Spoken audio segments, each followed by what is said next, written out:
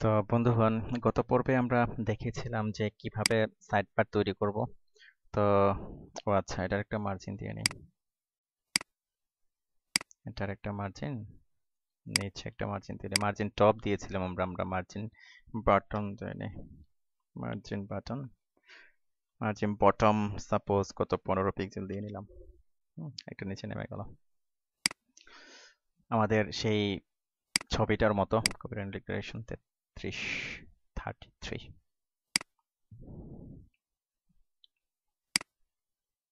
Side bar. ওকে, fine. তো আজকে আমরা দেখব কিভাবে মেনু তৈরি করতে হয়। তো আসুন শুরু করি। তো মেনু তৈরি করার জন্য আমরা কি এখানে লিখেছিলাম নেভিগেশন, পি নেভিগেশন। হ্যাঁ, এটা কি ছিল যে ন্যাভ সেকশন, নেভিগেশন পি। তো এখন আমাদের পি আর দরকার নেই, আমরা এখন পি কোনো স্টাইল দেব না। তো আমাদের এই পি ও দরকার নেই। এই সেকশনে আমরা কি একটা মেনু তৈরি করব। তো তার জন্য আমরা কি করব, ইউএল, ইউএল নিব। অর্থাৎ আমরা লিস্ট তৈরি করব। আপনাদেরকে বলেছিলাম যে W3 স্কুল থেকে সবগুলো দেখার জন্য, আশা করি দেখেছেন। তো লিস্ট সম্পর্কে অবশ্যই ধারণা পেয়েছেন। তো এগুলো কিভাবে বাস্তব ক্ষেত্রে প্রয়োগ করবেন এগুলো আমরা এখন দেখব। এলআই, তারপরে কি দেব আমরা, এলআই শেষ করব। তো এখানে আমরা লিখব প্রথমে হোম। হুম হোম। তো এটা আবার লিংক হবে। তো লিংক করার জন্য কি করতে হয়, এই যে এরকম এ, এইচ আর এফ, আশা করি এগুলো দেখে আসছেন। আপাতত আমরা খালি রাখছি, হ্যাশ দিয়ে রাখছি। তো এটা শুরু করলাম, আবার এখানে শেষ করে দিলাম এ। তো আমরা অনেকগুলো লিস্ট হবে, সুতরাং আমি কন্ট্রোল ডি চেপে আমরা কপি করে নিচ্ছি। হোম, তারপর সাপোজ অ্যাবাউট, তারপরে হবে সাপোজ কন্টাক্ট, সিটি কন্টাক্ট। হ্যাঁ, আমি এই তিনটেই রাখলাম। তারপরে ধরেন প্রাইভেসি পলিসি, প্রাইভেসি, প্রাইভেসি, এরকম অনেক হবে। তো আমরা যদি এখন রিলোড দেই, দেখুন আমাদের লিঙ্কটা দেখা যাচ্ছে না। আর আমরা যেহেতু এখানে একটা হাইট ইউজ করেছি, হাইট ইউজ করার কারণে কিন্তু এটার ভিতরে চলে যাচ্ছে। তো যদি আমরা এখানে হাইটটা মুছে দিই, এই যে এটার, হ্যাঁ, এই যে আমাদের এটার হাইটটা যদি আমরা 30 পিক্সেল মুছে দিই, তাহলে কি ভালো দেখাচ্ছে, পুরোপুরি দেখাচ্ছে। তো যাই হোক, এই যে ন্যাভ সেকশন 12, এটার হাইটটা আমরা মুছে দেব। 12 নম্বর লাইনের সেকশন 12 হাইটটা আমরা মুছে দিলাম। তো মুছে দেওয়ার পর কি নিচে নিচে দেখাচ্ছে। তো আমরা চাচ্ছি তো মেনু তো আর এরকম থাকবে না, মেনু থাকবে এরকম বরাবর। আমরা এরকম মেনু বার তৈরি করব। তো এর জন্য প্রথম আমাদেরকে এই যে ইউএল, এলআই, এগুলো স্টাইল আমাদেরকে চিনিয়ে দিতে হবে। এগুলো আছে কোথায়, এগুলো আছে আপনার ন্যাভ সেকশনের ভিতরে। অর্থাৎ এই যে ন্যাভ সেকশনটা, এটা আমরা একটা কপি করলাম। তো ন্যাভ সেকশনের ভিতরে প্রথম আছে কি, ইউএল আছে। তো প্রথম আমরা কি লিখলাম, ইউএল লিখলাম, গেল। তো ইউএল এর ভিতরে আবার আছে কি, এলআই আছে। তো আমরা এলআই কে স্টাইল দেওয়ার জন্য আমরা ইউএল এর ভিতরে কি একটা এলআই নিলাম। তো ইউএল এলআই এর ভিতরে আবার একটা এ আছে। তো এ কে স্টাইল দেওয়ার জন্য আমরা আবার কি নেব, হুম এলআই এর ভিতরে আমরা একটা এ নেব। ওকে, ফাইন, নিলাম এ। এবার রিলোড দিলাম। কোন, আমরা জাস্ট স্টাইল গুলো দিয়ে নিলাম। তো এখন যে কাজটি করব, তো সেটা হলো এই যে ন্যাভ সেকশন, ইউএল, এলআই। তো এই জিনিসটা আরো ভালোভাবে আপনাদেরকে দেখাই। যেমন আমি এখান থেকে এটা কপি করলাম, কপি করে আমি এটা এইখানে দিলাম বডি সেকশনের ভিতরে। হুম এই যে দেখুন লিস্ট নিয়ে নিচ্ছে। আচ্ছা, এটা পি ট্যাগের ভিতরে ঢুকিয়ে দিই, আরো ভালোভাবে এটা দেখা যাবে।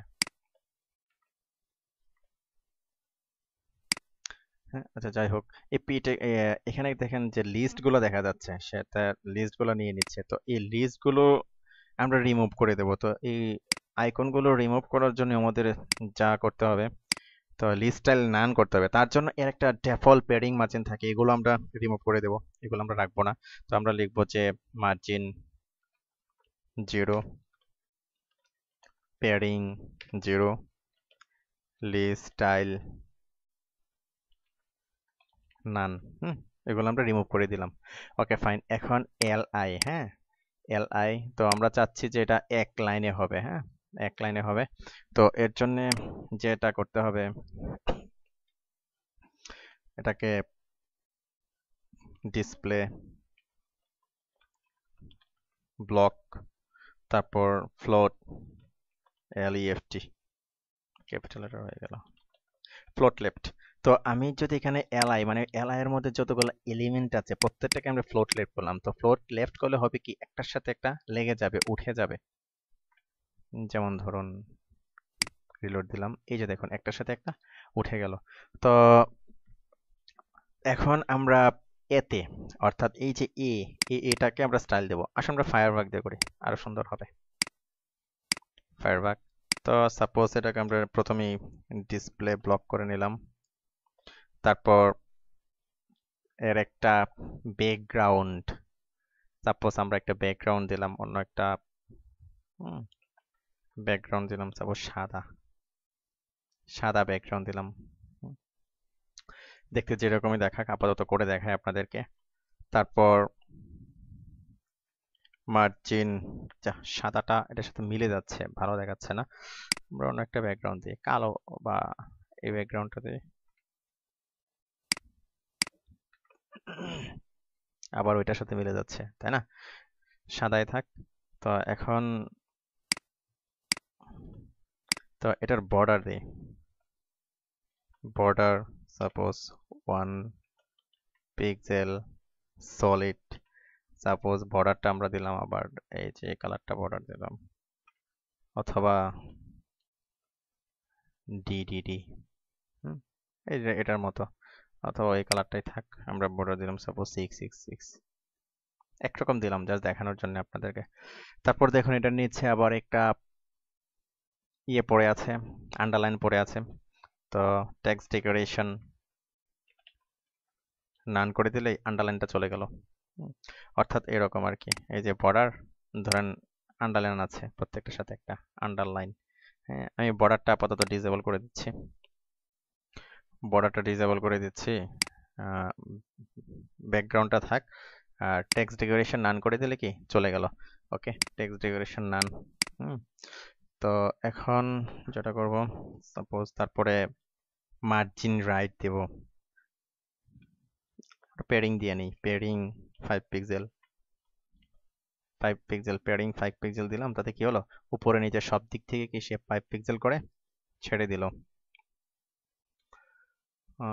ওকে ফাইন, আমরা একটা কাজ করি, ব্যাকগ্রাউন্ডটা দিয়ে নিই, ব্যাকগ্রাউন্ড এই যে এটা দিলাম, এটা থেকে ঠিক অল্প একটু কমিয়ে অথবা বাড়িয়ে দিই কালারটা, আমরা একটু বাড়িয়ে দিলাম, একটু কমিয়ে দিলাম, এই কালারটা দিলাম আমরা। হ্যাঁ, এটা কমালাম কিভাবে, পুরোটা সিলেক্ট করে কিবোর্ডের আপ এবং ডাউন কি চেপে দিলেই হয়ে যাবে। ওকে, তো দিলাম। তো এখন মার্জিন রাইট দিতে পারি, সরি এটা পুরোটা একটা মার্জিন দিয়ে নেই, মার্জিন সাপোজ দিলাম 5। এখান থেকে মার্জিন সে কি করলো, ছেড়ে দিল উপরে নিচে সব দিক থেকে কি এই পাশে এ পাশে, এ পাশে এ পাশে সব দিক থেকে কি মার্জিন ছেড়ে দিল। তো সবচেয়ে ভালো হয়, আচ্ছা থাক আপাতত আপনাদের দেখাচ্ছি। তো এখানে যে আমরা প্যাডিং দিলাম, এই প্যাডিংটা চতুর্দিক থেকে ছাড়লো। তো এখানে আবার যদি আমি একটা স্পেস দিয়ে 10 পিক্সেল প্যাডিং দিই, তো এই 10 পিক্সেলটা হলো ডানে বাম থেকে ছাড়বে এবং 5 পিক্সেলটা হলো উপরে নিচ থেকে ছাড়বে। যেমন ধরুন আমি এখানে কিবোর্ডের কি দিয়ে আমি বাড়াচ্ছি, দেখুন প্যাডিং ডানে বামে ছাড়ছে, আবার যদি আমি কিবোর্ডের কি দিয়ে কমাচ্ছি, কমছে। সাপোজ আমি এরকম প্যাডিং দিলাম, আমি 30 পিক্সেল, হুম জাস্ট দেখাচ্ছি আপনাদেরকে শেখার জন্য। ওকে, তো এখন আমরা, সরি, তো এখন তো ফায়ারপ্যাক দিয়ে ডিজাইন করে দেখাচ্ছি কারণ এটা খুব ফ্রেন্ডলি এবং আপনারা খুব তাড়াতাড়ি শিখতে পারবেন এবং অনেক মজা করে শিখতে পারবেন এই কারণে। তো এখন ফন্ট সাইজটা যদি আমরা বাড়াই দিই, ফন্ট সাইজটা যদি আমরা সাপোজ 15 পিক্সেল, হ্যাঁ, তো আরেকটু বাড়িয়ে দিই, সাপোজ এত করে দিলাম, 20 পিক্সেল করে দিলাম ফন্ট সাইজ। তারপরে ফন্ট টু ওয়েট, 20 পিক্সেল দিলে ফন্ট ওয়েট এমনি বোল্ড, আচ্ছা বোল্ড হয়ে গেল। তো কালারটা কি কালার দেব, তো কালারটা আমরা এক কাজ করি, কালার, কালারটা দিলাম সাপোজ আমরা 444, কালার একটু হালকা, অথবা যদি আমরা 555 দেই, সরি, অথবা 666 করে দিই কালারটা, হ্যাঁ, একরকম দেখাচ্ছে। তো সবচেয়ে ভালো হয় আমরা 444 দিয়েছিলাম, সেটাই থাক। ওকে ফাইন, আমরা এখন কি করলাম, আমরা মেনুটাকে জাস্ট স্টাইল করলাম, স্টাইল দিলাম। তো এটা আমি কপি করব, কপি কপি করে এই যে 15 নম্বর লাইনে, এই যে 15 নম্বর লাইনে এতে আমরা কি এটা সেট করে দিলাম। ওকে, তো আমরা রিলোড দিলাম, আমাদের কি মেনুটা হয়ে গেল। তো মেনু আরো অনেক সুন্দরভাবে করা যায়, আমি আপনাদেরকে আরো সুন্দরভাবে মেনু ডিজাইন করে দেখাবো ভবিষ্যতের টিউটোরিয়ালগুলোতে, যখন PhD two HTML two JPG two HTML আমি দেখাবো। তো চাচ্ছি যে এটার উপরে নিলে আপনার কালার চেঞ্জ হবে, লিঙ্ক চেঞ্জ হবে। তো এটা কিভাবে করবো, এটা হলো হোভার কালার। অ্যাকচুয়ালি এই যে আমি এ পর্যন্ত আমি নিলাম, নিয়ে কলন দিলাম, লিখলাম কি হোভার। তো হোভারে সাপোজ আমি চাচ্ছি যে ব্যাকগ্রাউন্ডটা হবে, সাপোজ কালো ব্যাকগ্রাউন্ড হবে আর সাদা টেক্সট হবে। তো আমি কালোটা এখান থেকে কপি করে নিলাম। সাপোজ এখানে হোভারে আমি লিখলাম ব্যাকগ্রাউন্ড, ব্যাকগ্রাউন্ডটা দিলাম এটা, আর কালার আমরা সাপোজ সাদা করে দিলাম। হ্যাঁ, ওকে, এখন রিলোড দিলাম। তো এই যে দেখুন, হোভার কি ব্যাকগ্রাউন্ড কালো এবং টেক্সট সাদা হয়ে গেল। ওকে, তো এভাবে জাস্ট আমরা একটা বেসিক মেনু কিভাবে তৈরি করতে হয় সেটা করে দেখাচ্ছি। তো এই যে ওয়েবসাইটটা আমি আপনাদেরকে ডিজাইন করে দেখাচ্ছি, এটার আরো সুন্দর এবং প্রফেশনালি, মানে খুব প্রফেশনাল লেভেলের কিভাবে আপনি নিয়ে যাবেন এটাকে একেবারে লাস্ট পর্যন্ত, সেটিও দেখাবো, এবং কিভাবে আপনি স্লাইডার ইউজ করবেন সেগুলো আমি ধীরে ধীরে দেখাবো। তো আজকে এই পর্যন্তই। পরবর্তী পর্বে আমরা এই যে মেইন কন্টেন্ট সেকশন আর কিছু অ্যাড করে আপনাদের দেখাবো, ইমেজ অ্যাড করে দেখাবো। ওকে, ফাইন, ধন্যবাদ।